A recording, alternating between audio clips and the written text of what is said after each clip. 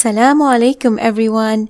Welcome to the 51st episode of the Seerah stories from the life of our beloved Prophet Muhammad sallallahu alaihi wasallam. In the last episode, we covered the marriage of Zainab bint Jahash with the Messenger of Allah sallallahu alaihi wasallam. Now let's go back to the social events of the Seerah. Today, inshallah, we will look into the next major incident that occurred in the 5th year of the Hijrah. It was the expedition of Al-Muraisi or Banu Al Mustaliq. Both the names are given. Banu Al Mustaliq was the name of the tribe. They lived at a pond called Muraisi. They lived next to this water pool between Makkah and Medina, to the south of Medina.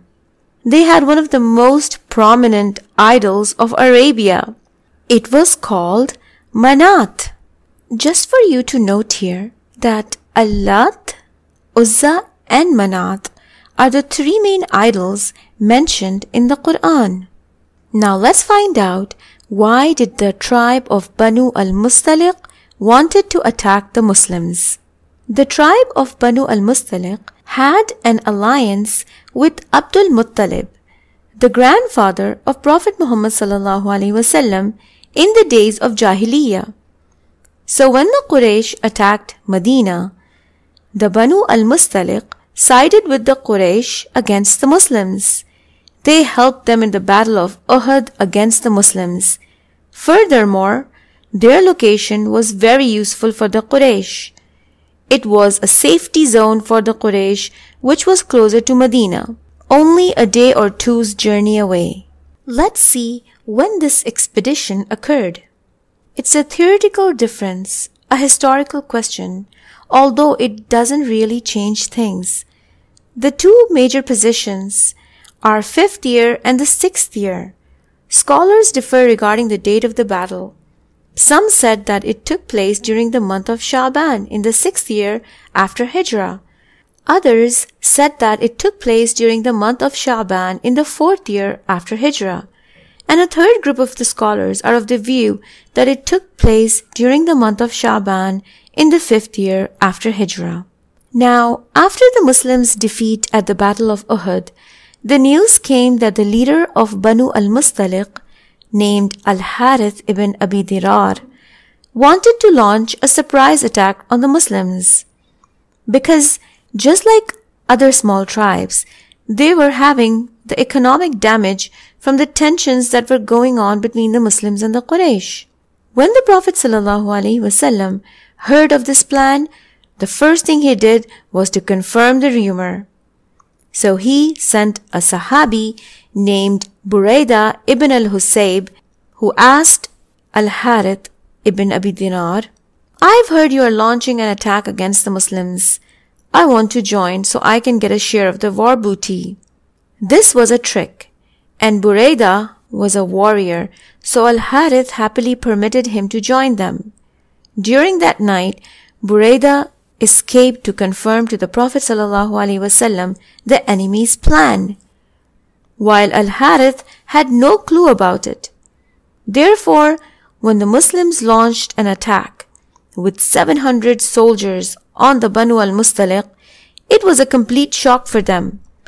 Muslim won over them. Another notable point is that the hypocrites did join the Muslims in this invasion because they knew that it wouldn't be a big battle, as Banu Mustaliq was a small tribe and the chances of winning were obvious.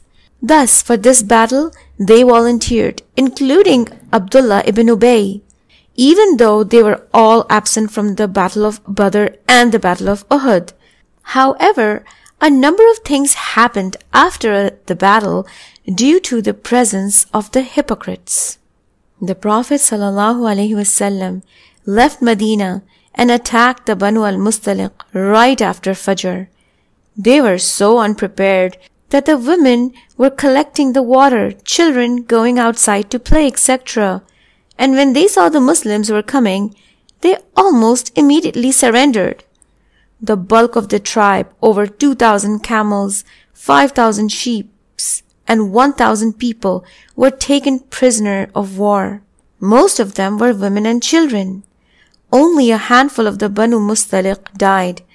As for the Muslims, there was not a single casualty except for one accidental misfiring. One of the Ansar mistakenly took a Muhajir named Hisham ibn Subaba for an enemy and killed him. Hisham had a brother in Makkah named Miqyas ibn Subaba. When Miqyas heard his brother had been killed, he pretended to revert to Islam to trick the Prophet ﷺ and other Muslims. Then he reached Medina and demanded the blood money of 100 camels. So the Prophet ﷺ gave him blood money as this was a legal Islamic matter. But the same night, Miqyas killed the Ansari who had killed his brother and then took the camels and fled back to Makkah. And that was not good.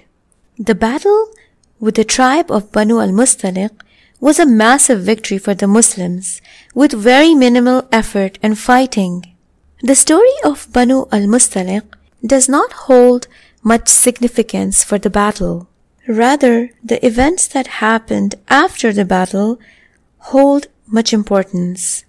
The three things that happened after the battle were: number 1, the slander of Aisha radiallahu anha, which is also called the incident of Ifk, and number 2, the marriage of the Prophet sallallahu alaihi wasallam to Juwayriya bint al-Harith radiallahu anha.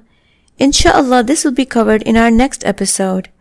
And number 3, the revelation of Surah Al Munafiqun. The two of the above three incidents involved the return journey of the Muraisi to Medina. As I mentioned earlier, the hypocrites joined the Muslim army for this battle, so they played a bigger role in the slandering of Aisha radiallahu anha, the wife of the Prophet sallallahu alaihi wasallam. And due to their evil activities, Allah subhanahu wa ta'ala exposed them in the Surah Al Munafiqun as well. So today we stop here at this point. Please don't forget to press the like button and subscribe to our channel ZillNoorain. Until next time, Jazakallahu khair and Assalamu alaikum.